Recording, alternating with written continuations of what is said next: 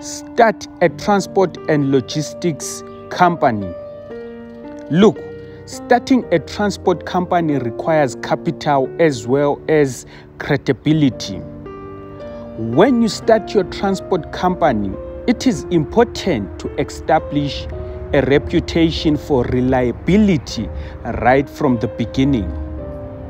Develop the skills that are required to succeed.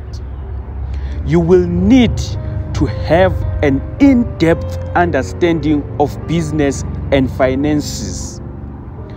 Don't be tempted to take any job that comes your way. It is important to assess if it's worth taking the job or not. Proper planning is essential.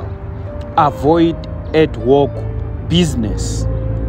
You will need capital to start a transport business that is sustainable.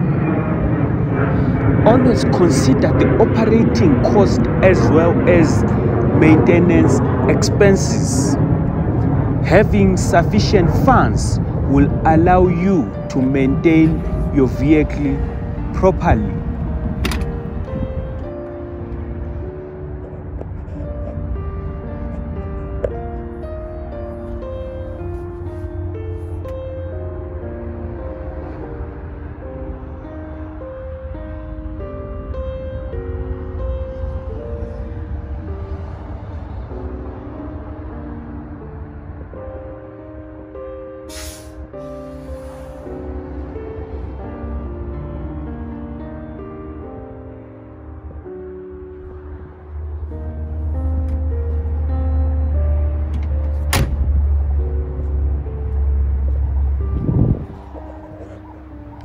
Once you have an idea of the amount of money you will need to get your transport company off the ground, you can start looking for funding. Create a business plan and meet with the banks to apply for funding.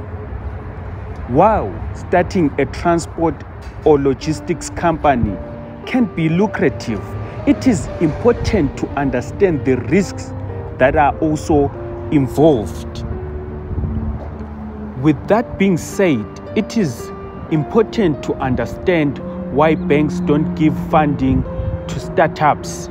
So what you have to do is to always save up and start your own transport and logistics business from your own pocket.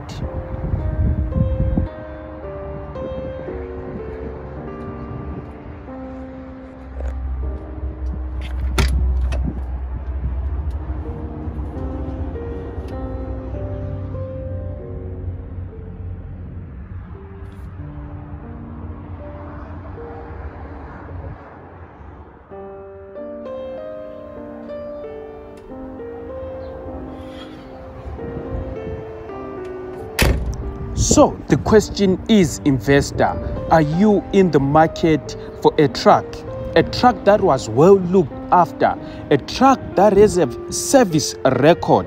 Look, you have to make a date on my sales floor. I have these 2016 horses on my sales floor, ex-Imperial Logistics, trucks with a history, trucks that were looked after, trucks that were serviced, and they were under a very strict service routine regime. Only 695,000 plus VAT. So you will need to add VAT on top. Make a date. Come to our sales floor today.